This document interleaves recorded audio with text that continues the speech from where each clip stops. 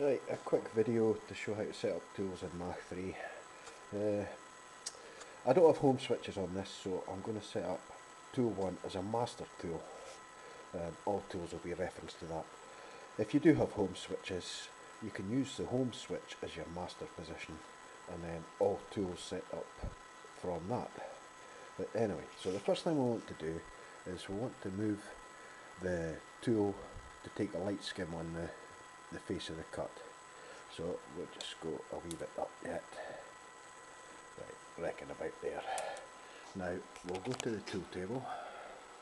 Now we'll make sure it's on tool 1 because that's the tool we're doing, and the Z position is 0. I'll move it up a wee bit actually. Now I want to start the spindle. I'll move the Z just a wee bit, as you can see, and I'll 0. Now I'll jog in on the X and take a light skim cut, hopefully. Not far enough up. Right, move up on the Z again. Right, that should be enough this time. Back to the X.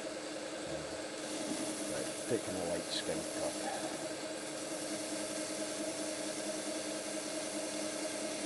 I'm using the tailstock because it's sticking out quite far for this wee lathe. Right. Just jog back to there. Now, if you look there, I want to 0 the Z. So that's it. Now I want to take a light cut off on the X, so I'll just jog the X out and jog along the Z.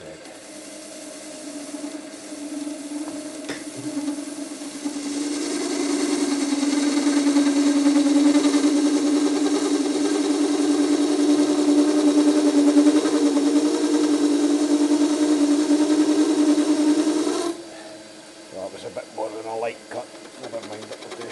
It's a pathetic tool as well. Now I want to jog back clear so that I haven't moved the X. Now I'll just clear this swap off. Right, the next job to do is measure the diameter here.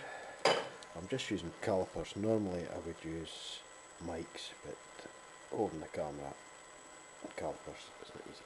So it's 45.18. Now we want to enter that into the DRO here.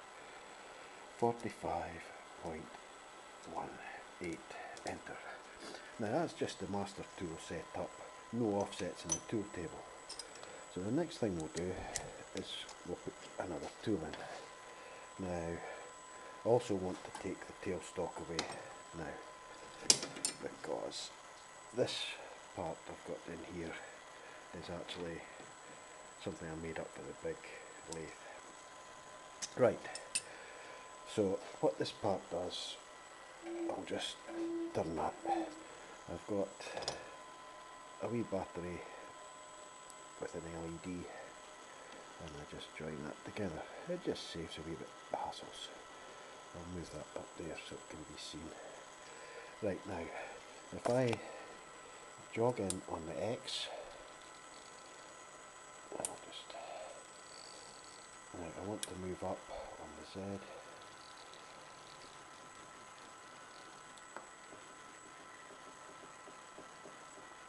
Now I'll put it onto incremental jog. Now you see the LEDs lit up. I'll just jog back slowly.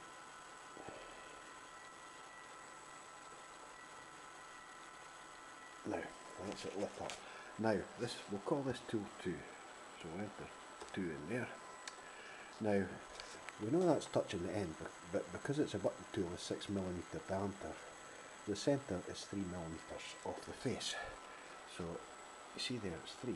So what we want to do is enter into the Z here, 3, enter, and we want to go touch Z. Tool table, apply, OK. Now the next thing to do, we'll just jog back on the Z a wee bit again. We'll move out on the X, and then we'll want to jog along on the Z, and now back in on the X. so that the LED lights. As I say, you can do similar thing, but just by taking skim cuts on the X. Right, there's the LED lit. So now we know that was, oh dear, I forgot what that was. The diameter of this, I think, was 45.18. Yeah, 45.18. So we want to put 45.18 in there. 0.18, enter, and we want to touch X. Tool table, apply, OK. So that's tool 2 set up. Now what we'll do is we'll jog along on the Z again and we'll change the tool. And we'll put in another tool and we'll call this tool 3.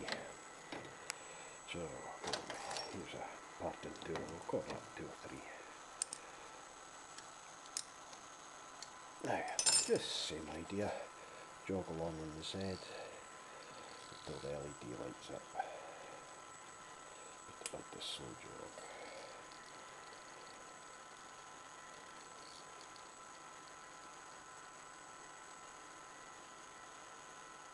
Right, so because it's a parting tool and it's 2.3mm wide, I actually want the end, this face, to be the 0 point. So we know that is 2.3. So we put Z in here as 2.3. Enter. Now, I almost forgot to change the tool number. I'm not used to the turret on the big lathe and having to call the tools. I forget to do it manually. Now, tool 3. So we'll put in the 2.3 and we just touch Z, tool table, apply, OK. Now we'll move out on the X and just jog along on the Z like before, and then move in on the X.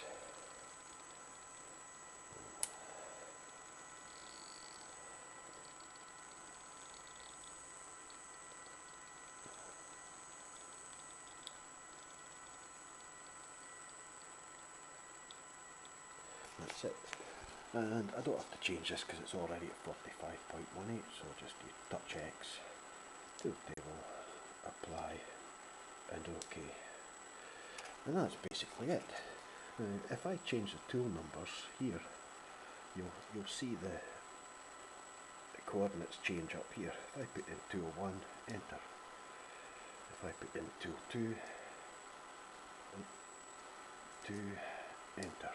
There you go, changed again. If I put in tool 3, enter. I've actually got the threading tool set up. If I put in tool 4, enter. There, and that's it. Simple as that.